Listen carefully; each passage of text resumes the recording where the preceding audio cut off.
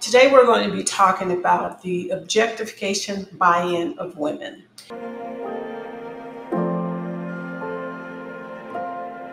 Objectification buy-in.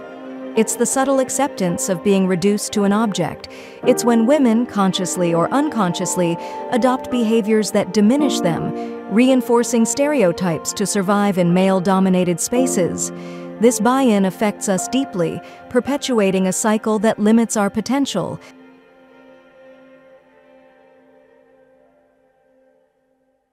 But what if we didn't have to accept this role? Dr. Walker Green's message calls us to challenge these norms, to question the beliefs we've internalized, and to reclaim our true identities.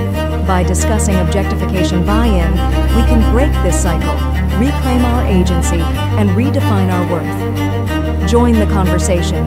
Let's reject narratives that undermine us and step boldly into a future where we define ourselves. The Unstoppable Shiro. Reclaim your narrative. We're going to be talking about this today, and we have a beautiful panel. It's going to be 6 women, some of us also millennials. We're going to dive into this. So stay tuned for some very, very important information, very insightful information that you can use to just think about the objectification buy-in of women. Hi, everyone. I'm Lynn Law, founder of the Asian Americans Leadership Council. I have devoted 20 years to serving the AAPI community, especially to nurturing young female leaders. And I'm thrilled to be here today to discuss such a crucial topic. And my background is rooted very deeply in advocating for inclusivity and equity, particularly in the communities where the societal expectations can often overshadow individual identity and worth. And also my PhD dissertation I'm doing now is researching how inclusive leadership can support Asian American women leaders in civic engagement within the nonprofit organizations. This work aligns with today's discussion as I examine how societal pressure impacts self-perceptions and leadership potential. Through my work, I hope to contribute to dismantling the limiting narrative and fostering spaces where individuals can be valued beyond appearance, enabling everyone to thrive authentically. Thank you for having me, and I'm looking forward to our conversation. Awesome. I can tell you my dissertation, I did a lot of studies that brought me into this arena where, the promotion of women, our leadership skills, our leadership ability is challenged on a constant basis, right? We play by different rules. The playing field is not level by any means. So it's really great to have you on here with the studies that you're doing, because it's going to reveal a lot to us as well. So now, Trinity, you want to introduce yourself? Hi, everybody. My name is Trinity James, and I'm a senior biology major at Purdue A&M University. And I'm also from Houston, Texas. And I also have the privilege to serve as a college ambassador for the Safe Diversity Communities Organization. And I'm very honored to be here to speak about a topic that is very important, especially in today's day and age, and because it's something that negatively impacts women and girls. So I think it's very important to discuss. But basically, my background is in finance and wealth management. And about 2018, I went back to school and got my doctorate degree. And I studied women's empowerment, basically, and the rise to the C-suite. And is mentorship or coaching the best method for getting us there? More or less, it was researching why women are not progressing to the C-suite as aggressively as they should, especially with us being one of the highest educated sexes, right? Women are more highly educated than men's in numbers, greatly so. So why is it that? And of course, salaries and things like that, we're still behind on. So my research took me down a path of seeing things and reading things that really still just blow my mind when it comes to how society looks at women as leaders, and we just witnessed that in the political arena, how a woman can say something and it is taken one way, and a man can say something is totally accepted, and that's been the way it has been throughout time. My book, The Unstoppable Shiro, dives into these concepts, is particularly objectification, narcissism, some other things. But tonight we're talking about the objectification buy-in, because I really, really want to spread this word out there into the world, that it's so important that women understand exactly how they're affecting not only themselves and their agency and how the world perceives them as leaders, but also what they're passing to the next generation. What type of messaging are they passing to young girls that we are responsible for, whether we like it or not? If we're out there in a public space and we're influencing what people see and hear, we have a responsibility. So it's really important for women to have this conversation, to have it more often than they may be even comfortable with, to really face the fact that this type of behavior, it stifles our growth, and it stifles the changes in society of the way they look at women. So that is the reason why we're going to be talking tonight about objectification buy-in. Now, just staying on topic, I would like each of you to describe to me what the objectification buy-in means to you, and how do you look at it, and how are you framing it for this conversation? And we'll start with you, Ling. Thank you. To me, my understanding of the objectification buy-in refers to the phenomenon where individuals, especially women, internalize societal standards that equate their worth to the physical appearance or sexual appeal.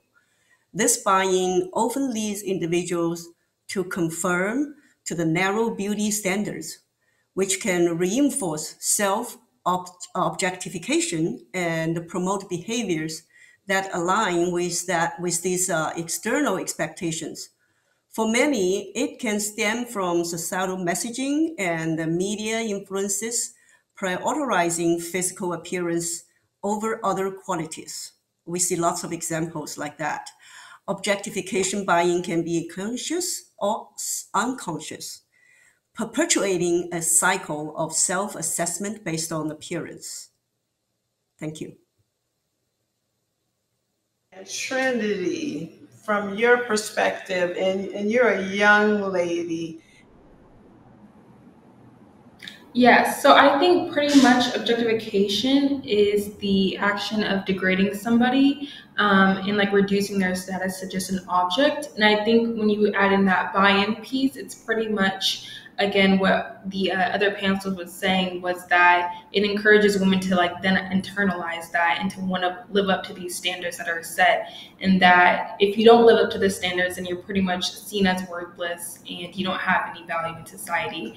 And I think it's contributing to a lot of negative self-image issues that we see in women and girls.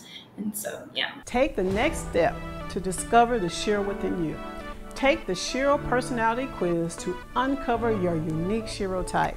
Find out if you're a badass, an intellectual, a leader, nurturing, or a silent Shiro. Click the link in the description to take the quiz.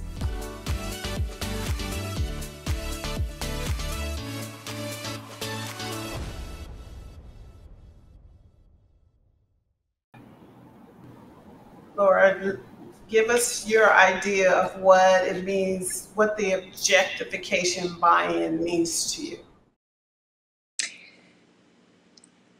I kind of look at it more as not so much about what men are thinking about us so much, but I think as women, and something I've actually done in the past without being consciously aware until I was, to utilize looks, appearance, in order to make better sales or to get into a door.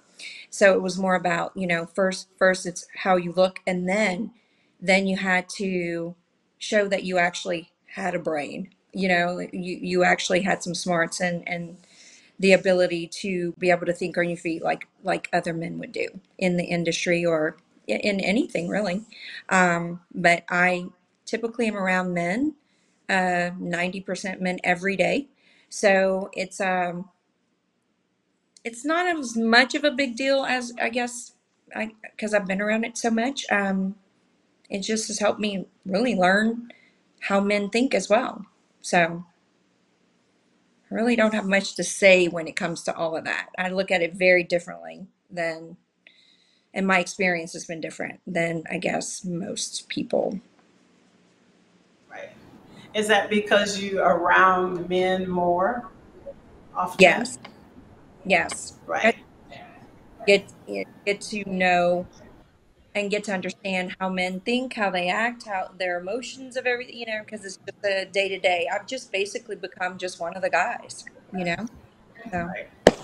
Well, I think with this conversation, though, the objectification buy-in is women themselves about the unconscious or conscious buying in of women themselves into their own objectification.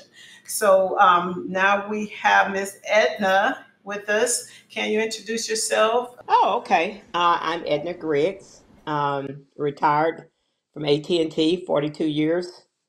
Started an organization called Acres of Angels, which we've been doing since I retired in 2012, and helping the community, helping the seniors and our children in low income areas. Glad to be here. Right into this conversation. So if you can add to it what your feelings about the objectification buy-in are, what does that mean to you? What does it speak to you?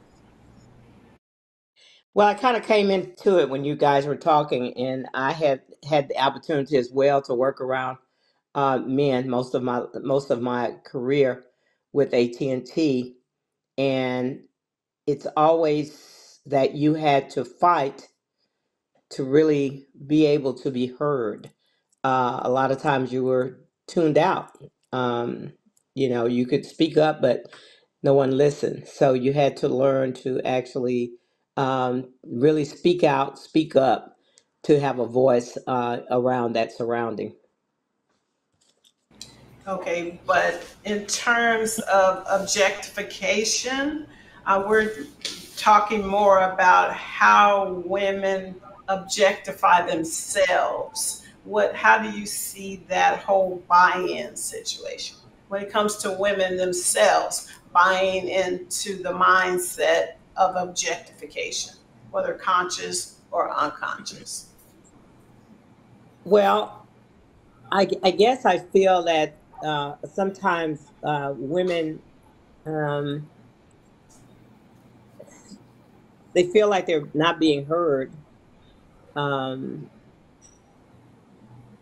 in situations that they're not, that they're doesn't feel comfortable, that they're being heard. So that's kind of, I guess, where you're coming from, I guess, with that.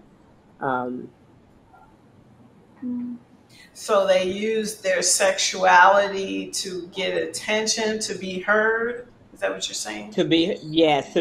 to actually be heard. A lot of times is that I feel that um, women use their sexuality to attract attention to people instead of just really being themselves.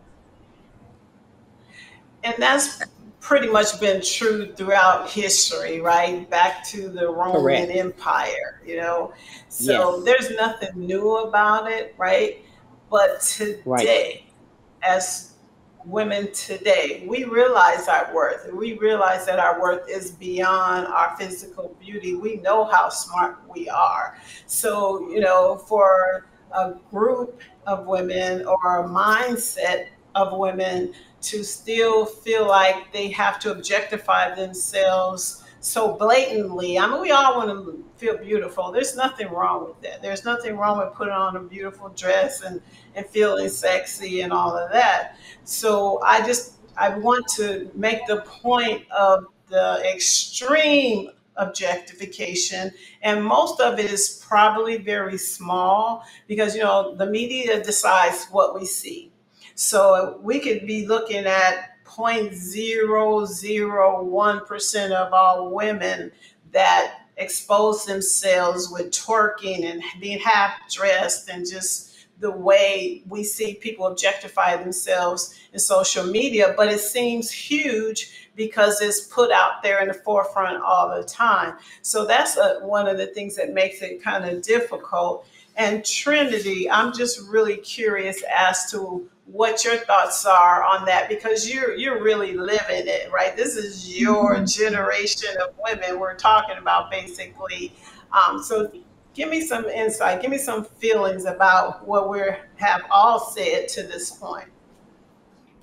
Yeah, I think I agree with pretty much all of the panelists. And I think that the focus on how we buy into it is very important to discuss because I think how you were already saying that we know like what the male gaze is and how, women appeal to that, but like how we like consciously or subconsciously buy into that as well is very important. And I think it's because I think some people they might not think that they're affected by it, maybe because they're not out there and really doing the most with it. But I think you can also be affected by it on your daily life. I mean, in your daily life on like a smaller basis. And I think also with social media, it's become like a really big thing too, just because I think it exacerbates the problem because it's very easy to, scroll on social media and see who's being praised and who it looks like people value more and like basing your worth off of like maybe how many likes you get or how many views you get. And then if you're not meeting that, it's kind of like, it's kind of impacts your self-worth. So yeah, I think in my generation, it's pretty apparent just because of like how social media is. And yeah. Right. And Ling, I'm interested because you're actually doing some research in this area. Can you tell me what groups you're finding that fall into this category? Is it more of a ethnic thing or age thing or economic situation? What are you finding in your research? Um, my research is more about inclusive leadership, how it influenced Asian American women leaders' development. And then aligning with today's topic, I think the most influenced or affected group are women and young girls that tends to be most impacted due to this pervasive focus on their appearance in media and culture. Especially in Asian culture, we were all looking outside to the Western culture because the Western culture tends to be more romantic and westernized living styles, and that have very big impact in the. For me, my background is Chinese. Before our country opened to the outside world, we were very traditional, very conservative. We don't wear clothes that can expose our bodies very much. We were very closed up. And after the open to the outside world, people already feel like, wow, look at that, so beautiful. And the trending of the styles, the modeling, the Western style movies have a very important impact on the young ladies. They're starting to mimicking and wearing the clothes similar to the Western style, and all the fashion business pouring into China. So our girls objectificate themselves and then buy in, particularly in that cultural, I say, invasion. So the self perspective, self-awareness is forming in that type of cultural influx into the country. So the young ladies, young individuals, when they are still forming the sense of self and highly influenced by the social norms, the social norm already changed. The media portrayed that these type of women, they tend to have a better life, to be successful and have a good future. And then all young girls trying to follow those steps and learn from them.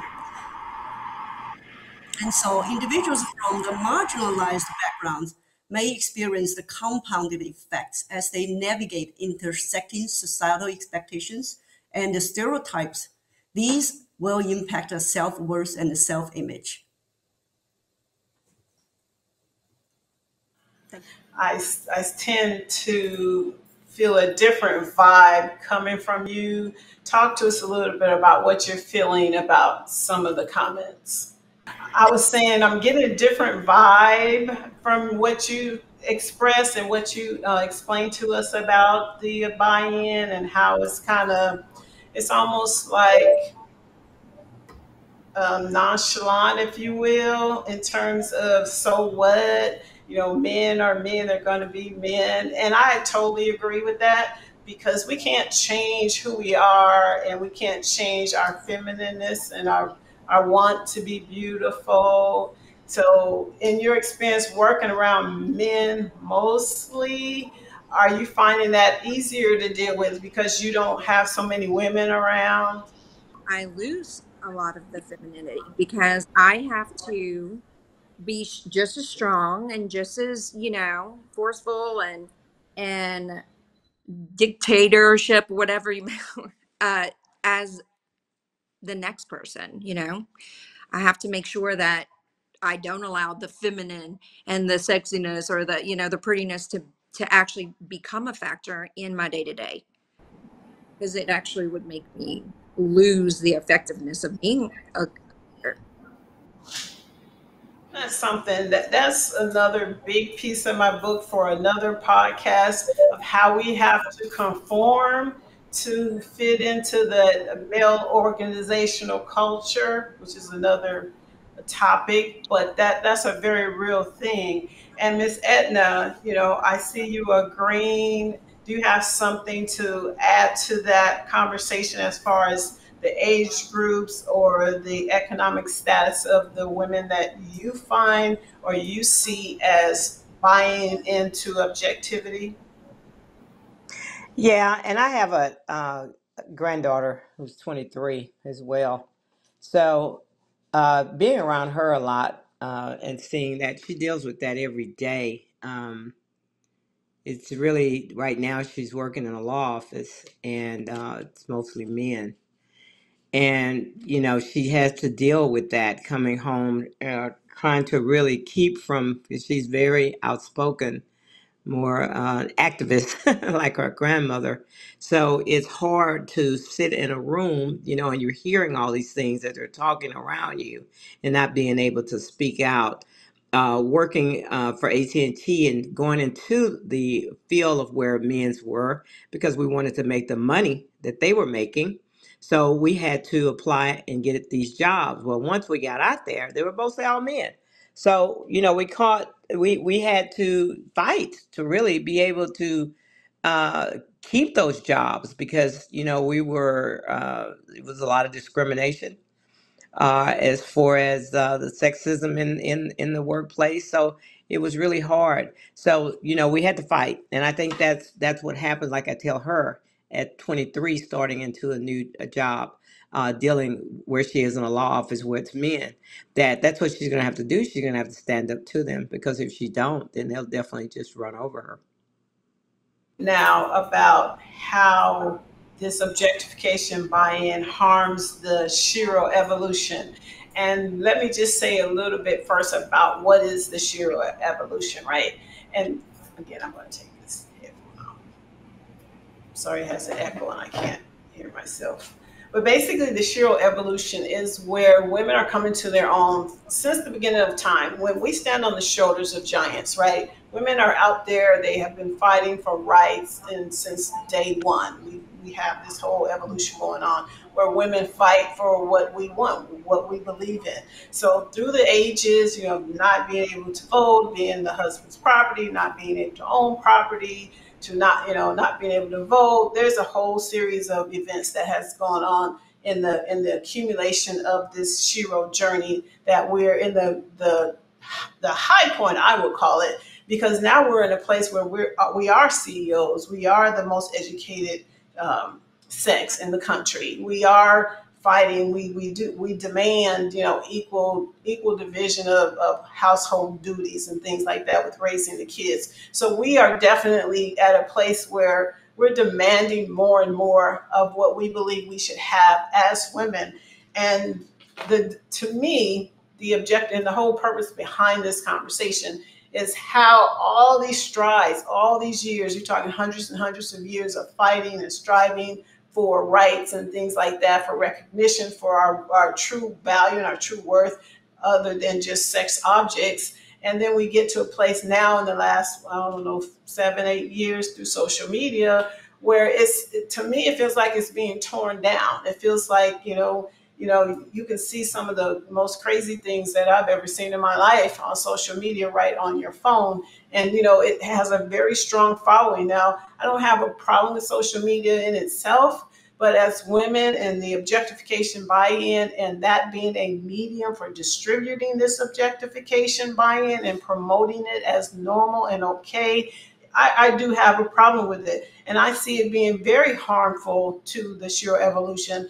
And I may be, stepping outside of the box here a little bit, but I see it even in terms of us back to fighting for rights, for reproductive rights. It seems like we're kind of going backwards. Is that because we are, at a point now where we're more objectified as women in terms of our value and our worth, and we need protecting from, or someone to tell us what to do and how to do it, because we have lost our way somehow?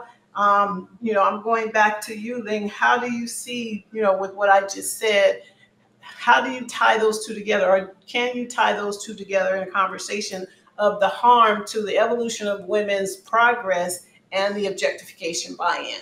Talking about the harm to the Shiro evolution, we need to understand what is the concept of Shiro. The concept of Shiro, or female hero, celebrates women who break barriers, show the strength, and defy stereotypical roles. However, objectification buy-in can harm the evolution of the Shiro by limiting women's roles to appearance, overshadowing their talents, achievements, and leadership. When society emphasizes appearance, it risks undermining the empowerment narrative that the Shiro represent. This focus can discourage women from pursuing leadership roles or feeling confident in fields where their value isn't primarily physical, limiting the visibility and impact of strong, multifaceted women. And for example, if women, they always thinking about they only have to be beautiful and sexual appealing to the male leaders or their boss, they already lost their real self. They don't have the confidence to express or represent their own value and their own potential. Therefore, the harm to the females, or to our women or girls in this movement is very, very serious. Thank you. Laura, can you pick up from there? I was saying, when it comes to professional and personal, it's really important to separate the two, because when you're in your professional, zone, you really shouldn't be mixing much personal with that, because that's where you're looked upon and you're getting paid for, and that's your professional image. So when it comes to the personal, if you want to dress more sexy, or you want to show more of a carefree, I'm sorry, I apologize, a carefree mode, it should be private and not displayed on social media, especially when it's in combination with your professional life. I personally am pretty much on LinkedIn for social media and not so much on the other platforms. So when we talk about all of this, my experience is going to be more geared toward LinkedIn, which is a professional social media network. So that's what I would say about that. What we're talking about is the effect to the Shiro evolution, or the evolving of women as Shiros, or as leaders, trailblazers. So we were more referring to talking about right now is what do you think the damage to the evolution of women is by all this objectification buy-in? I from my experience, it just appears that it's actually gotten better from my experience from when I was younger throughout the Mm. years, even in recent years. I've seen women have become much more of a force to be reckoned with, really standing up and making a presence in so many different industries. And so I'm seeing less of, but again, I'm not necessarily on social media that much. I try to stay away from it. Um, I want to say also, sometimes there are women, there are young girls, they just can't help it. They have a natural sex appeal. They can wear something that may appear to be way more sexy than the next young lady that's sitting next to them. It's just part of their essence. And so at the same time, we want to embrace, in a way, their natural traits and beauty without exploiting it. So I'm curious, and I'm gonna turn the question back on you real quick. How would you be able to like speak to a child that would be like for instance, my daughter, she has a sex appeal to her and she always has. Mhm. And she can wear things that to me is too much. But her sister or her cousin or one of her friends can wear the exact same outfit and it doesn't come across in that kind of way. Mhm. Well, I Does would that say make hi, Shauna. And Hi. here's how you doing? Thanks for I joining. apologize, you all. I'm running late. I've been listening to conversations. I got so many notes to catch up. I just want to keep jumping in, but great discussion and conversation going, and I'm on fire and ready whenever you all are ready for me to join in. because Okay. many Well, to have answer said, your question, Laura, yes, we're talking more about, sounds like with you, is just the way one person looks wearing something versus someone else, right? And it's a delicate balance. It really depends upon what you expose your daughters to, right? You can wear, you can be sexy in a wearing just a tent dress if you have that sex appeal. So we're talking more about more provocative, I think, than sexy because we're women. We're supposed to be sexy. Shoot, I'm sexy. Shoot. So I think the sexy part of it is okay. I think there's a line though between being sexy and self purpose. objectifying. Yes. Mhm. So purposely being provocative to draw Yes. attention, to either, well, it could be marketing, sales, or self-advancement, correct? Pretty much, yes, but it even goes a step beyond that in what the way I'm referring to it. But Sean, I'm gonna let you introduce yourself real quick and kind of jump into this piece because you have a unique organization going on. So tell us a little bit. Well, good evening, everyone. Thank you for having me or offering me a seat at the table. I'm happy to be here with you. I'm Dr. Shauna Weatherspoon. I am the founder and president of Raising Our Daughters Foundation. I have spent the last 20 plus years, almost, well, 25 now, in a few industries. I actually connected with this beautiful lady who's brought all these powerful she rolls together through the financial services industry. And we know what the industry is made up of, like most industries that we play very well in. So I got so much to add to this conversation. I can't wait. So from financial services to killing it in those roles of doing business there, building teams, managing agencies, doing all of the things we're out here doing, advocated to build wealth, to educate, to do all of the things we're meant to do and created to do, and we do it well, quite frankly. As well as running real estate businesses and teams. I've been a real estate broker for a little over 25 years now. I've owned and operated businesses.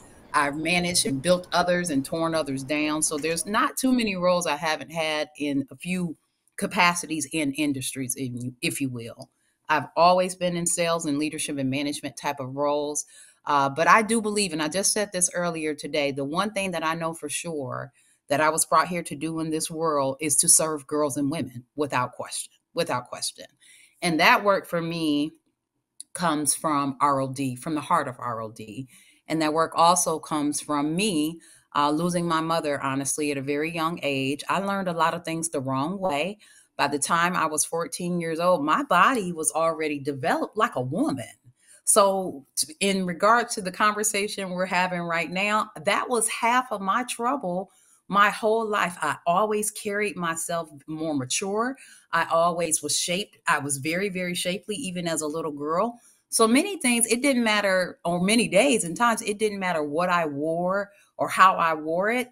If I was just built that way, uh, that could be taken a bunch of ways.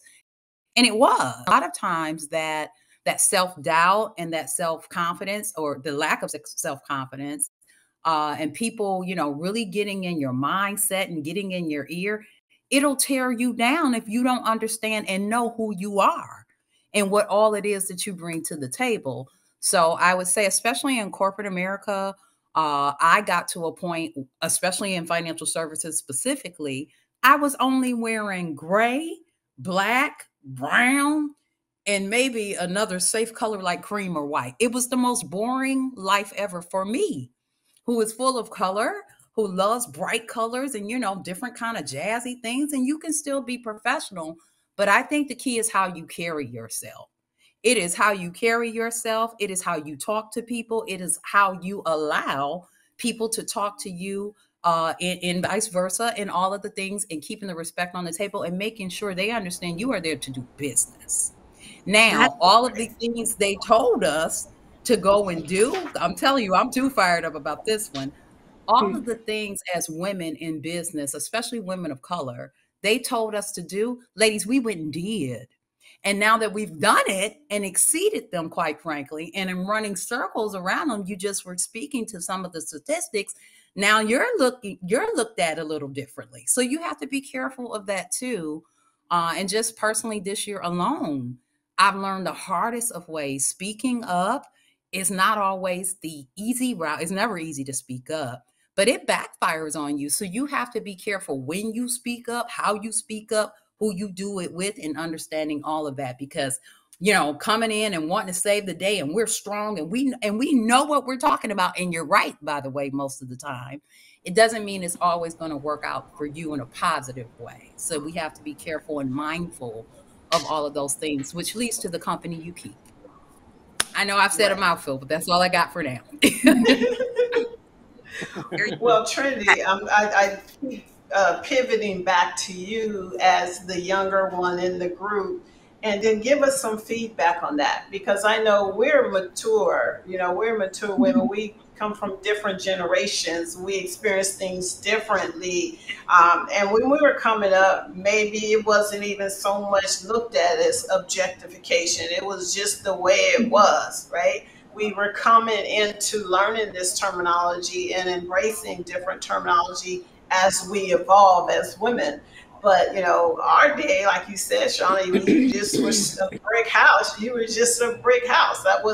It wasn't anything right or wrong about it. You just were that. So comment a little bit about how you feel today with what we're talking about in terms of objectification and the extent to which some young girls go that takes it over the top.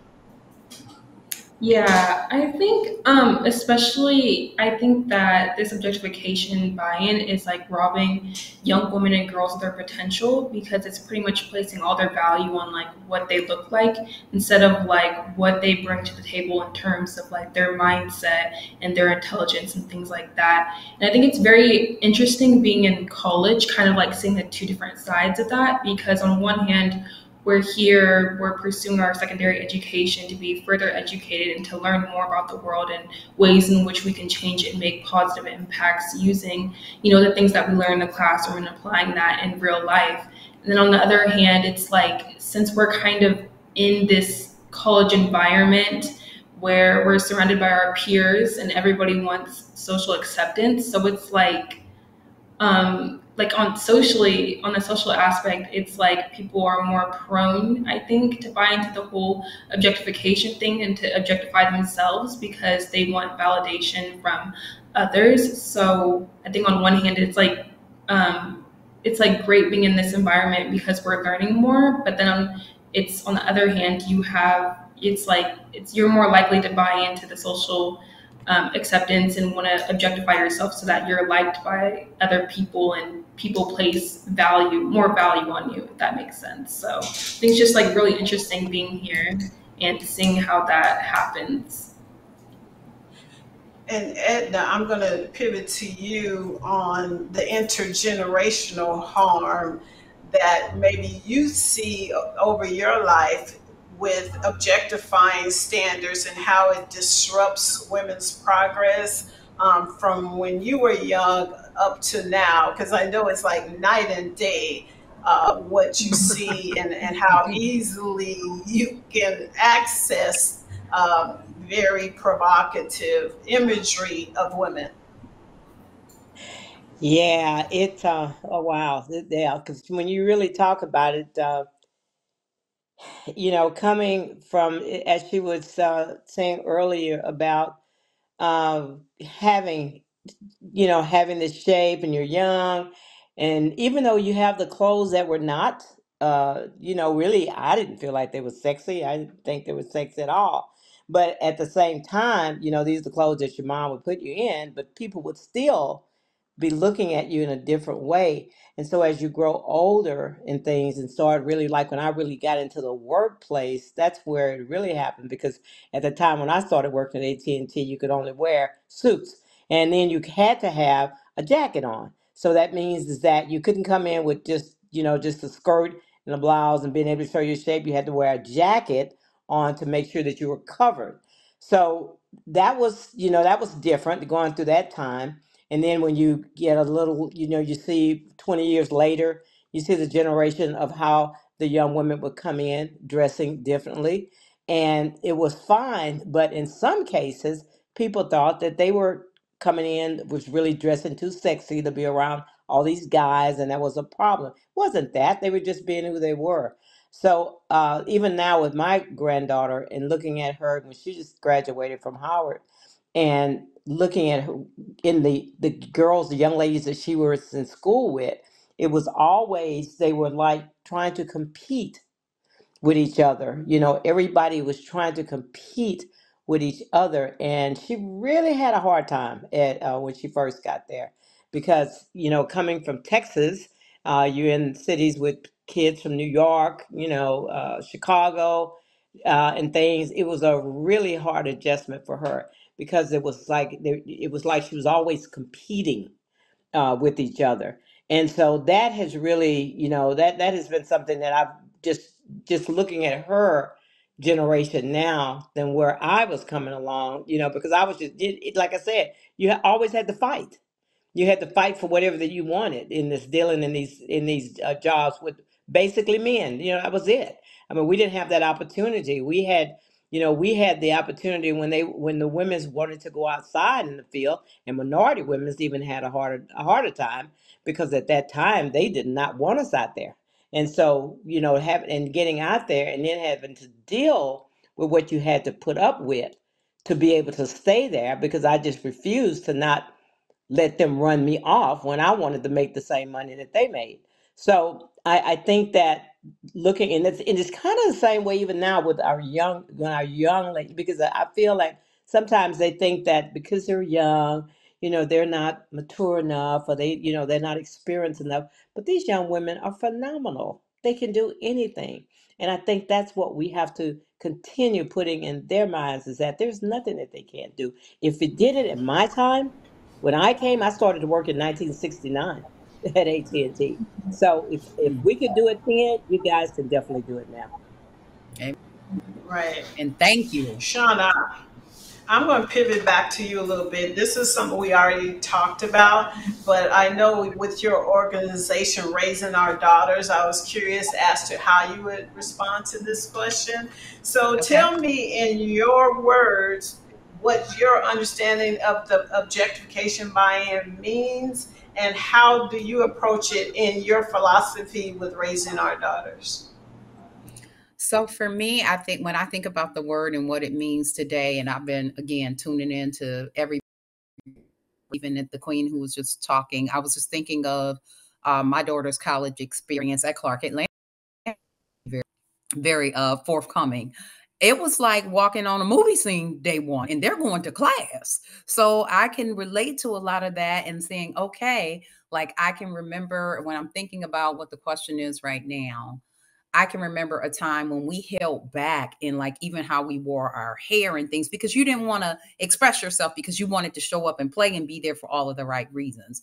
Well, I think the younger generations of women, they don't feel that way at all. They feel like they can put it all out there and they are showing up like big, ready to go and ready to play. And that's still, I have to tone myself even back down because that is who we raised them to be.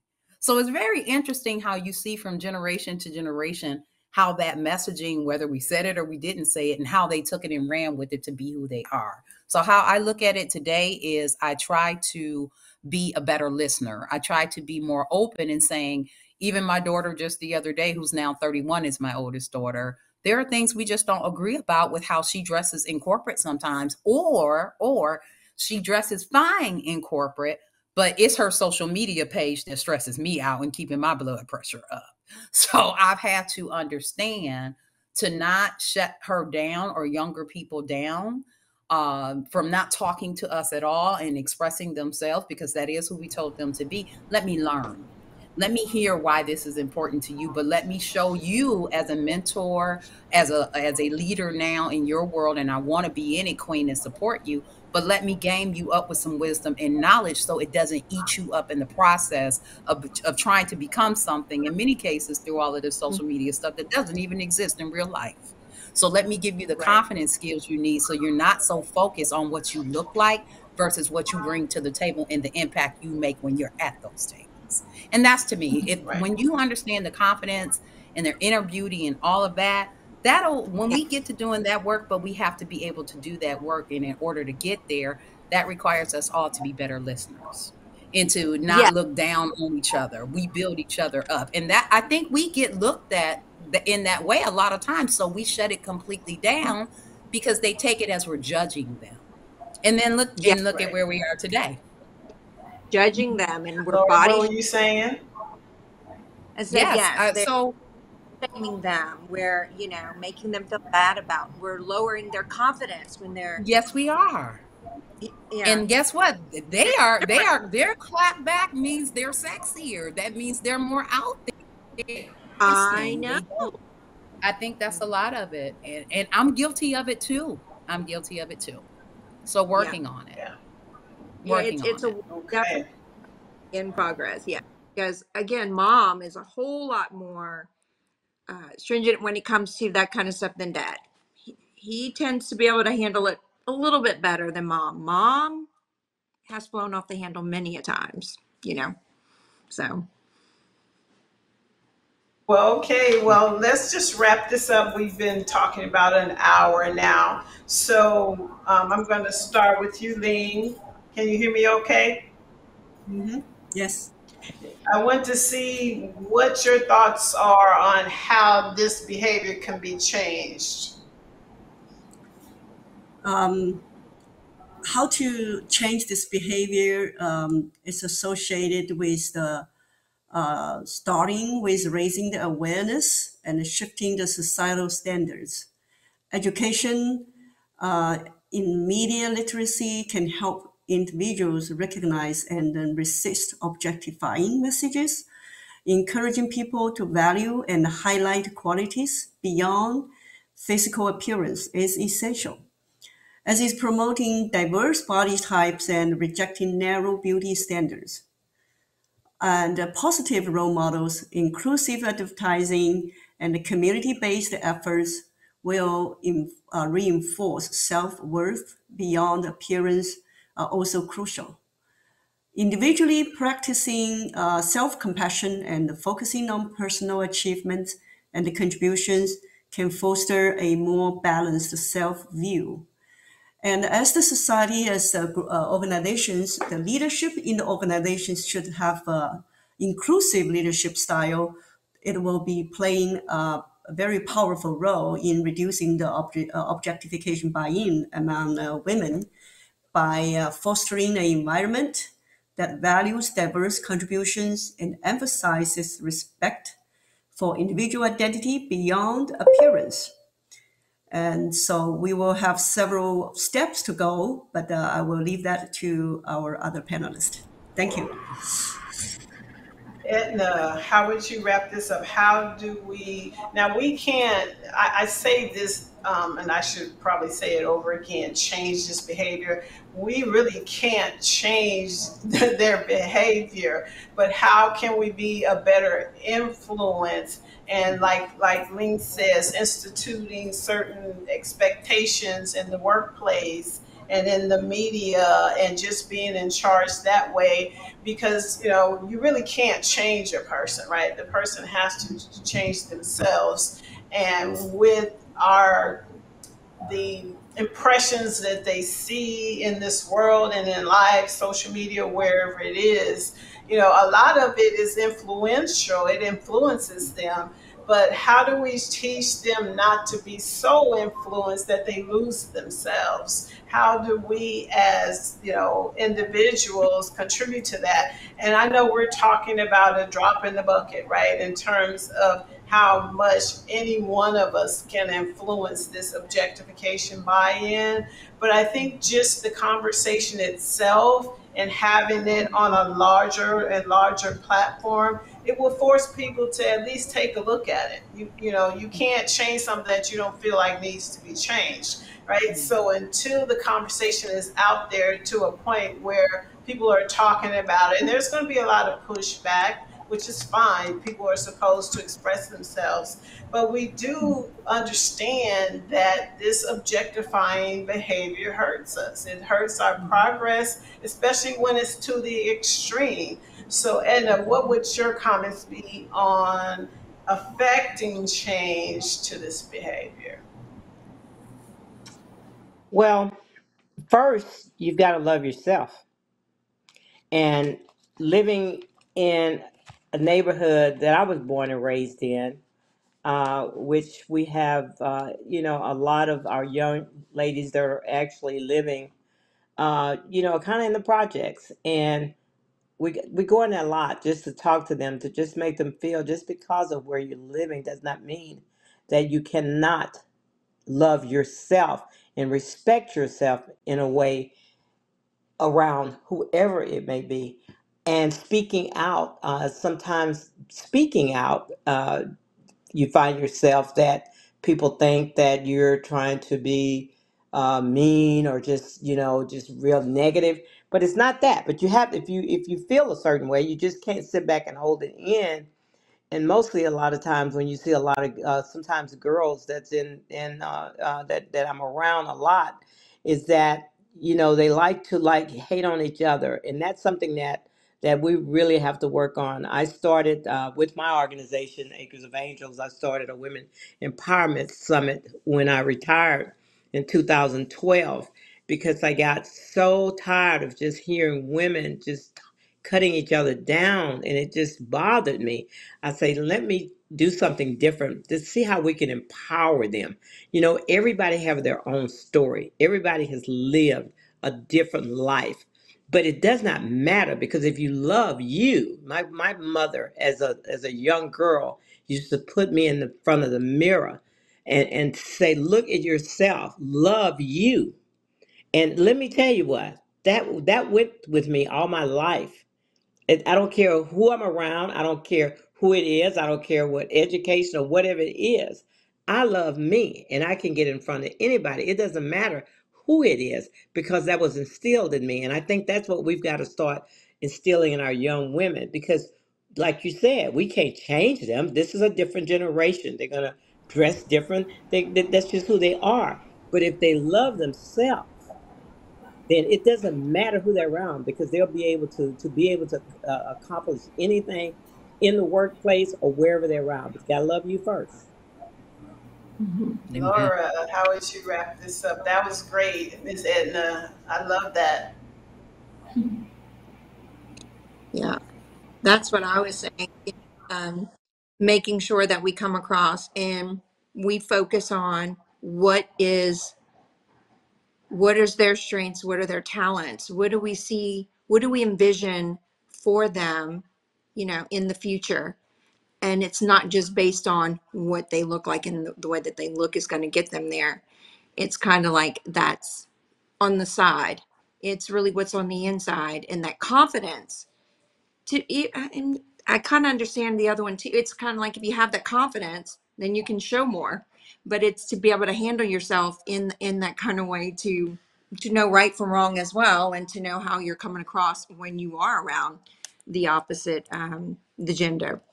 But it's truly about embracing the talents, the strengths of each child to make them feel and have that confidence that just radiates from within, that it doesn't matter pretty much what they look like on the outside because the inside just radiates outside. So Perfect. That's perfect. Shauna? Everything I've heard so far, I'm saying yes to. I think one of my favorite quotes is saying, "If it is to be, it is up to me." So I'm the change I want to see in this world, and I refuse to keep waiting with based on all of what I'm seeing lately. So I think by showing up as the positive example, being open, being the light, even with your social media, like program what you're programming. Make sure it's positive. Make sure it is uplifting. It speaks to you. It sets the tone and how you carry yourself. Trust me, they want to know more about that. So be open, be courageous to have the conversations, and let's keep building because they're needed. They're needed more than ever. And we've done way too much work to let that go to waste or to let it go back in any other direction but a positive direction. Let's move forward together. Better Right. together. And Trinity, I close it out purposely with you because, we really want to be able to connect with your generation. We really need to know how to reach you. So Yes. you give us the real deal and how, we can work as the adults in the room. Well, I'm not saying you're not an adult, but you know what I mean. How we can help your generation to not just squander so much of their talent, wasting it on objectifying behaviors. Yeah, so I think the best thing that we can do to combat the objectification buy-in is pretty much what the other panelists were saying, and that's promoting self-love. Because I think that if people are taught to value more of like their inner beauty than their outer beauty, then that's what they're gonna do. And so I think that we need to put more of an emphasis on showing people that, what's on the inside is more important than what's on the outside. And I think in addition to that, we need more positive role models to look up to, because I think oftentimes people see, and so if people are only exposed to, other women and girls objectifying themselves and then being praised for that, then they're also going to follow that example. So I think that we need more women who are pretty much like defying that and doing the exact opposite, and they're really letting like their inner beauty shine and their personality and their intelligence, and that'll encourage other young women and girls in my age group to do the same. yes. Well said. Well said. Yeah. Well, thanks, ladies. I'm so glad you took the time for this. We will be putting this recording out after we polish it up on the 19th. So we are encouraging you all to share it in your social media so that we can engage other conversations, other people into the conversation, because, it's getting worse and worse out there. I'm not really a big social media person either. I might post Merry Christmas, Happy New Year, I got a new grandbaby, very kind of selective about it. And I wasn't even aware of these things called private rooms or something like that. It's some kind of way that women are, my goodness, I probably don't even want to go into that, but you all know what I'm talking about, to where it's taking this objectification to a whole nother level. And we already have a huge problem with sex trafficking and kids being kidnapped and all kind of crazy things, and this is not helping. We really do, like you said, have to promote self-love, self-worth, and making these beautiful ladies understand you are way more than your physical beauty, because with time all of that fades, but your inner beauty will live forever. So we definitely need to get the word out there. So please share this on your social media so that we can engage more people. Even if they totally disagree with us, at least they're having a conversation about it. Take the next step to discover the Shiro within you. Take the Shiro personality quiz to uncover your unique Shiro type. Find out if you're a badass, an intellectual, a leader, nurturing, or a silent Shiro. Click the link in the description to take the quiz.